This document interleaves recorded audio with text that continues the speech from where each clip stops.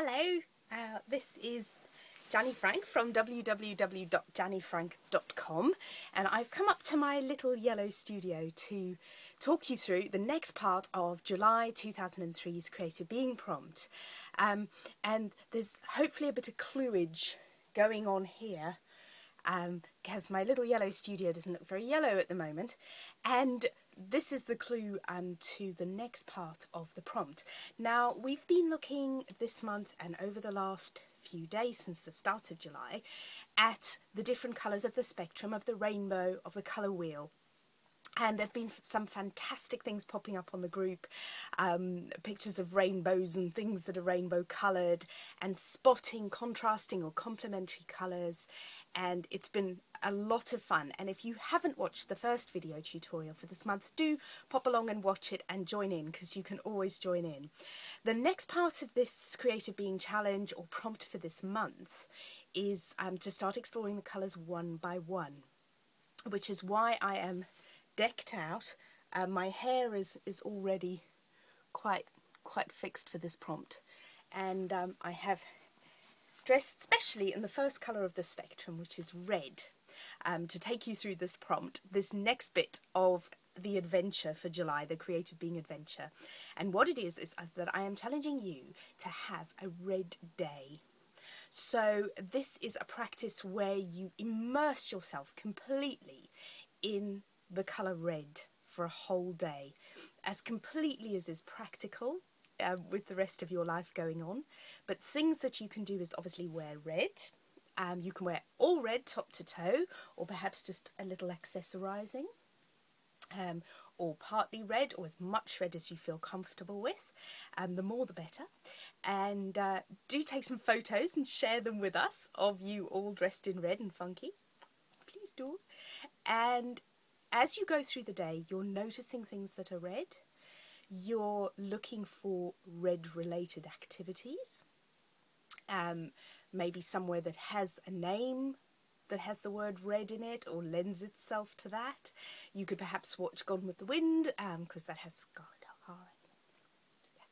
And you can, there's lots and lots of films, in fact, that have the colour red or the name red in them. So there's lots and lots. In fact, there's even 3 colours red, which I would highly recommend. Fantastic French film. And so through your red day, you're going to do as many red things as you can. So whether it's taking your camera or your journal or sketchbook, my journal is pink actually, was kind of red.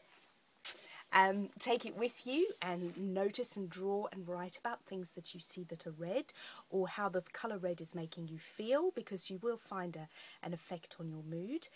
You can write about all sorts of thoughts that come up as you explore this colour through your day. You can also eat red food.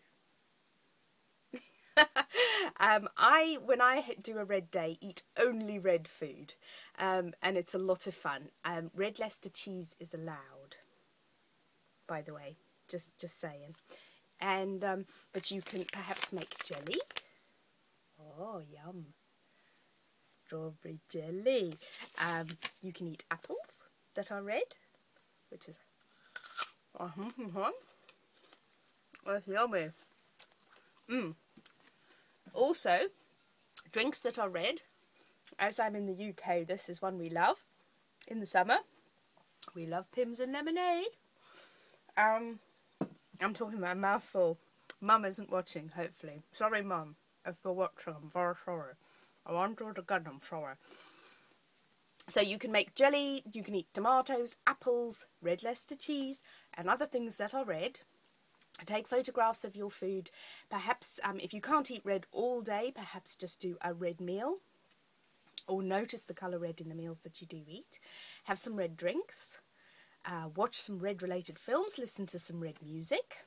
Kate Bush's Red Shoes would be one I would recommend. And journal about the colour red, wear the colour red, and really immerse yourself in the colour red for a whole day, as much as you can, and record the experience. Now, aside from being lots and lots of fun and giving you an excuse to eat yummy apples, I'll finish it when I'm done though.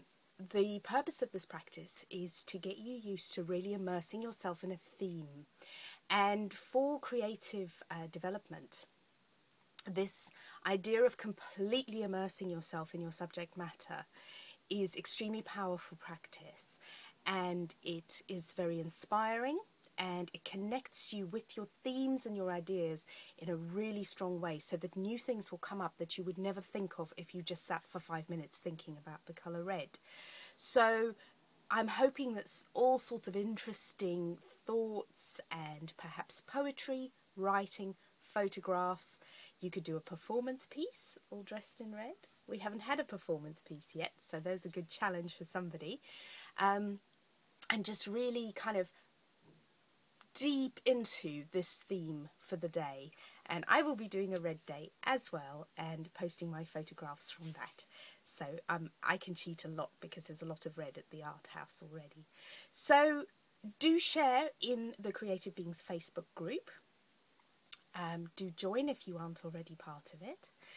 You can also tweet out what you create using the hashtag Creative Beings, and if you tag me, which is a little at Janny Frank, I will give you a retweet so lots of people can see what you've been doing. And share it with me, send me an email, visit my website at www.jannyfrank.com, and just stay in touch, share and connect. And I can't wait to see all of the pictures and results of your red days, lovely creative beings.